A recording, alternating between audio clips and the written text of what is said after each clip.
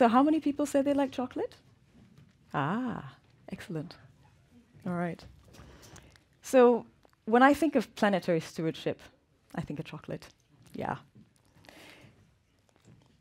You see, my real education about the world and how it functions began with my understanding of chocolate. It marks the moment when I started to ask why again, a question that I, like most children when they begin school, ask all the time. But we stop when we enter school because we are told to sit still and listen up. I was a good student, and so I stopped asking why. Until my first visit to a cacao farm. It was amazing, and I was surrounded by beautiful, beautiful cacao trees with elongated pods that looked very much like American footballs, as you could see here. The colors of the pods ranged from white to green and orange to brown. Now, I learned that day that the history of chocolate dates back to over 4,000 years ago in equatorial South America, where it was cultivated. The beans then were as valuable as gold, and in fact, it was used as currency in trade. They were also used for a special drink, which was served to warriors and served at royal feasts. Now, as one story goes, in 1519, Herman Cortés saw how Montezuma II and his team were greeted at the court with 50 jugs of foaming cacao, all held in golden cups. Another story suggests that cacao was introduced when a group of Mayans from Guatemala visited Spain in 1544. Either way, the Spaniards were highly intrigued. And by the mid-17th century, they began to develop quite an appetite for cacao. To feed the increasing demand, the Spanish used African slaves to work on the plantations. And in the early 1800s, when the cocoa press was invented and powdered milk was added, the chocolate bar, as we know it today, was created. And as the appetite increased even more, the Spanish transported the cacao plants to Western Africa in the early 1800s and much later to Southeast Asia. And at the moment, Côte d'Ivoire and Ghana provide the world with over 60% of the world's cacao, followed by Indonesia and Ecuador. But this is just one side of the story. There's a dark side to chocolate. At the moment, there are over 50 million cacao farmers around the world. Our demand has forced them into monoculture farming. They earn and live exclusively from cacao. And what they earn is less than $1 a day, despite the extremely labor-intensive work that has to be done by hand. In an effort to maximize their yield, many farmers engage their children and don't send them to school.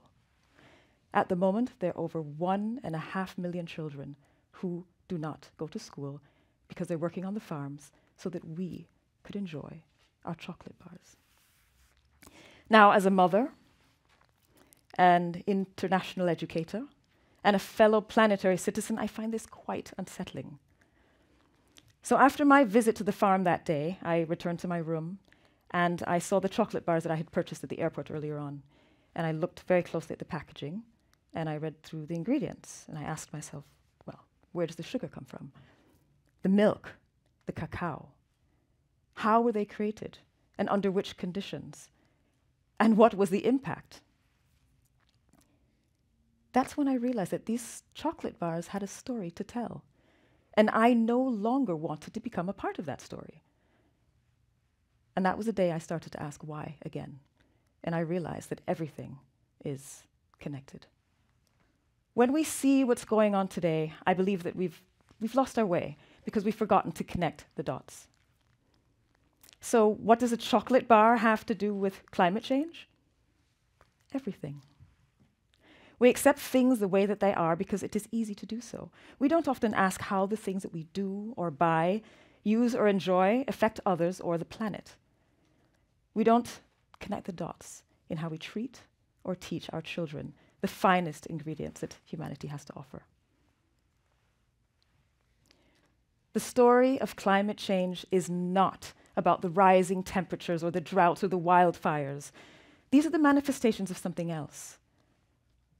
The story of climate change is about us.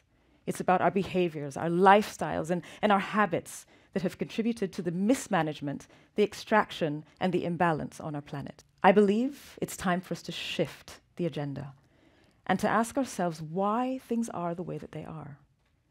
Because by asking why, it helps us to understand how we got here.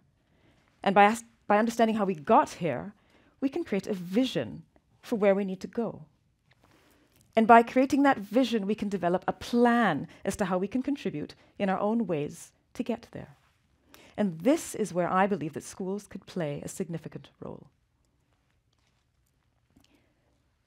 I believe that schools should exist to help students to connect the dots, to help them to understand the cycle of everything that we use and buy and eat and wear and enjoy. Schools should offer students a sense of agency in their learning and in their lives, and the two should be connected. This, I believe, can be achieved by asking two essential questions: why and how? There is an Akan proverb from Ghana that says, "The one who asks questions doesn't lose his way." Kids are all about whys. Why this and why that, all of the time. And as I'd mentioned earlier, kids stop very often when they enter school because schools are not really designed to answer their whys. So the more I asked why after my visit to the farm, I learned that the practice of monoculture farming destroys the Earth's natural biodiversity. This leads to land erosion, and this is dire for the people who depend on it for their livelihood and for the Earth. Why? Well, monoculture relies on pesticides to control the weeds and the insects. Pesticides reduce pollinators, and this contributes to pollution, which is harmful for us and the Earth. And as we see here through this story, everything is connected. And once I connected the dots, I realized that I actually was a part of a problem. I then applied this new knowledge to everything else. I questioned the meat and the vegetables that I ate, the coffee and the teas that I drank. I questioned the plastic that I saw everywhere, the beautiful shoes that I love. Where did they come from? How were they created? And what was the impact? Everything has a story to tell.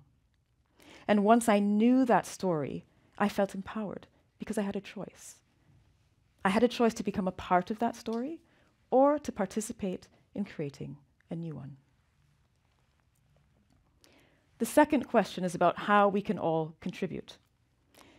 Much of the knowledge that kids learn today in most schools has little to do with what the future will demand of them.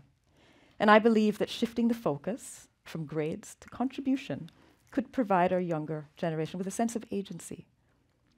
And like the planetary system or the human body where every cell and organ has an integral role to play, I believe that schools should consider how students can contribute to the well-being of our planet. Our greatest challenges should become the basis upon which our kids learn to connect the dots. So the droughts and the eroded shores, the Katrinas and the Ians, these are all warnings that we need to change now. This is about your future, now, the place where you're going to be for the rest of your lives. It's on us, adults, guardians, educators, to listen and to support them in figuring out the whys. Because you never know what magic exists on the other side of that question. It's on us to help them to connect the dots, which will become the stepping stones along their journey. And to you all, never stop asking why. And don't wait to grow up to become who you're meant to be. Because who knows what you will create today, what actions you might inspire, what you might build. Asking why gives you a choice, and with each choice, you create impact. And in fact, this impact is already happening. Chocolate companies are being forced to reconsider their whys because consumers are demanding more ethical and fair practices. And as we see, every small choice could lead to big change. So what does a chocolate bar have to do with climate change? Everything. Wouldn't it be great if your kids and their kids could also enjoy chocolate or the foods that you love today?